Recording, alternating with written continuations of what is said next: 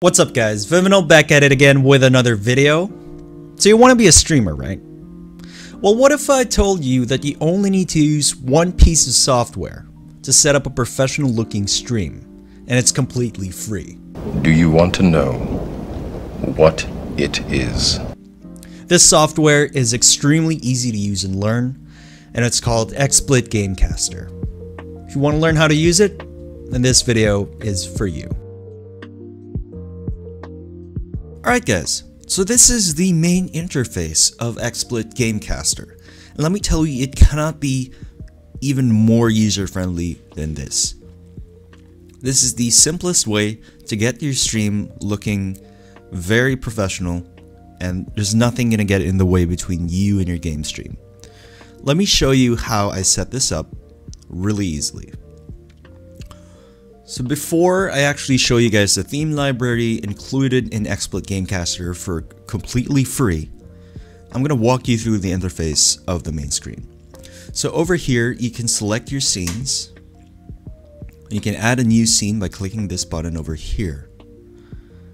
Over here on the lower right, you can see main source. You can add any game or display capture over here. Then over here is the camera source, and if you click on this, you can select what active webcam you're going to use for your scenes. Of course, this also works with XSplit VCam, which I have a video tutorial on if you want to check that out. But I digress. Over here to the right, you can see stream events and stream chat. Now, this is currently set up for my Facebook stream because I do stream on Facebook Gaming. Over here, you will see people liking your stream, sharing your stream, sending you stars. Any activity related to your stream will be shown right here.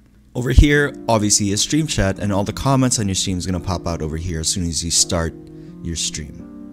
Over here, you can select a transition, which will work when switching scenes. So right now, I set it at no transition, but you can choose, for example, fade to black, and then it's gonna work every time you switch a scene like this. And there are tons of different transitions, as you can see, so you can choose which one you like. Now, it's extremely easy to create multiple themes or multiple scenes interfaces for different types of games that you play.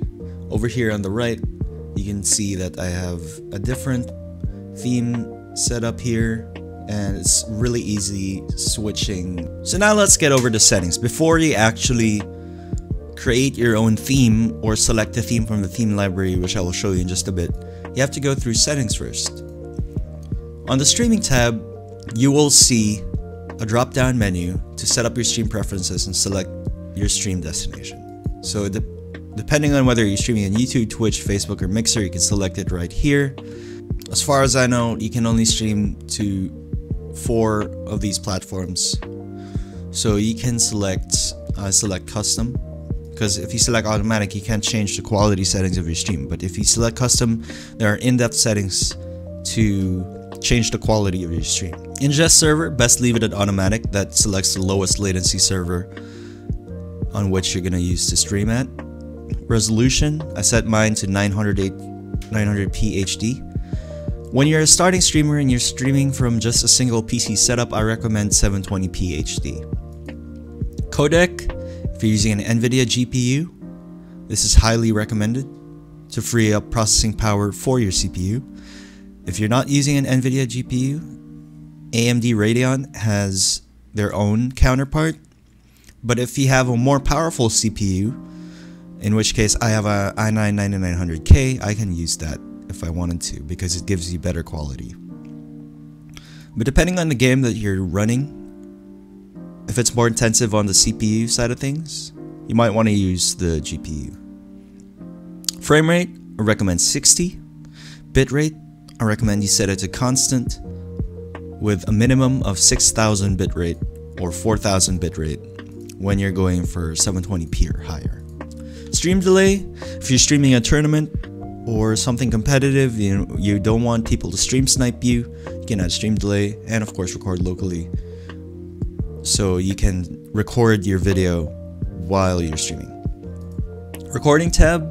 Now this is only for screen recording. This is completely different from your streaming settings. So it has the same settings tab. So when you're recording a VOD, you can select the quality as well. Over here in the devices menu, you have to select system audio, which you leave at default speakers, and your microphone, which you use to speak into your computer. I recommend not turning on microphone boost and remove background noise. Just leave it as is. If you have a condenser mic, just leave it as is.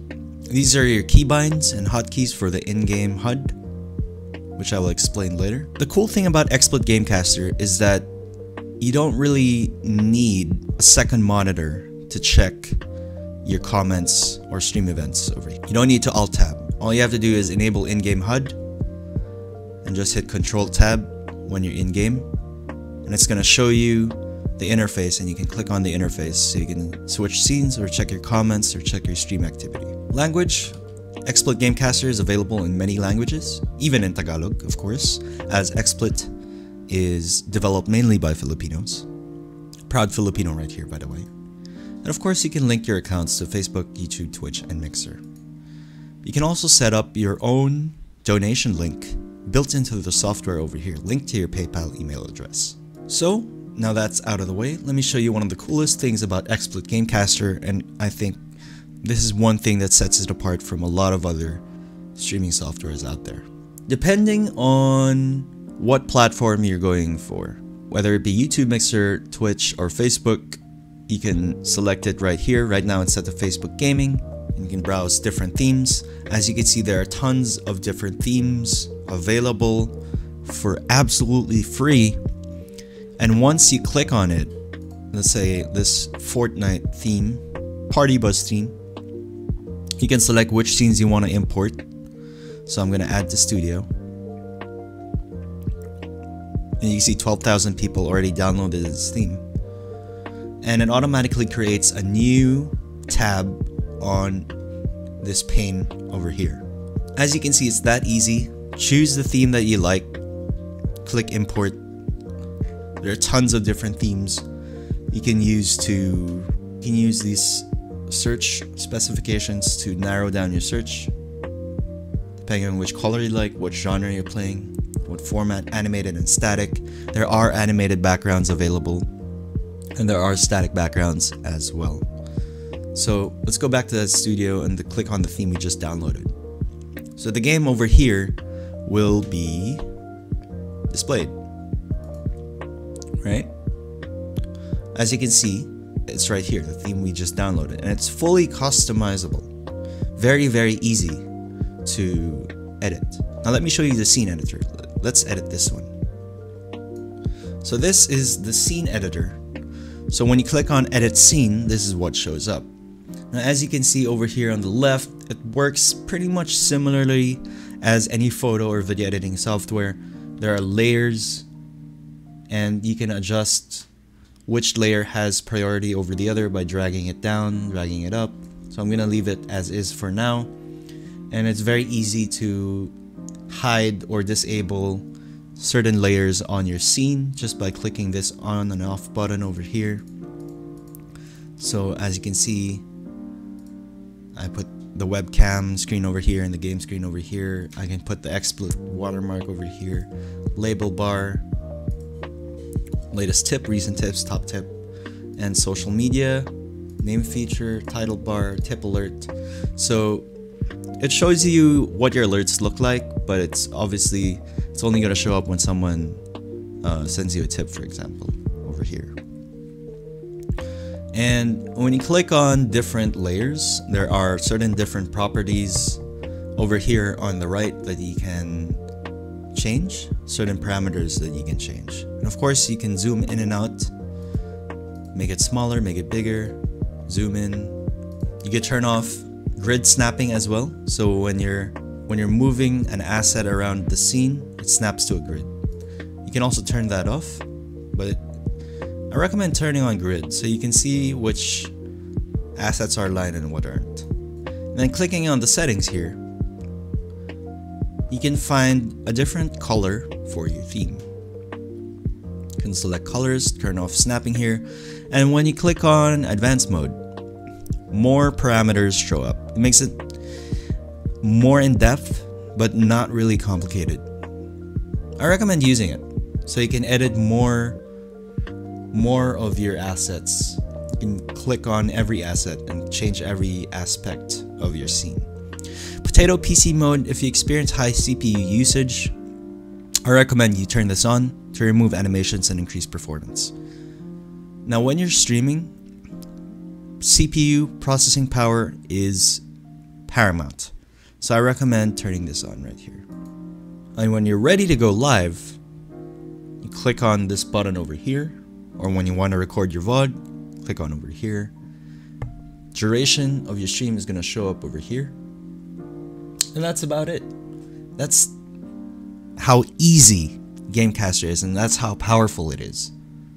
You no longer have to buy premium themes online. You don't have to go through all the trouble of making your own theme. If you're a starting streamer, you just want a professional looking stream and you want to get on, start building your community. Highly recommend running through the theme library and choosing which one you like, and then just take a bit of time to customize it to fit your liking. And it cannot get easier than that, guys. Xsplit Gamecaster is absolutely free, really powerful, and can get you a professional looking stream in a matter of minutes, in just a few clicks. So I really recommend starting streamers, aspiring streamers to check this out. Thank you guys for watching. This has been Vyminal. I'll catch you next time.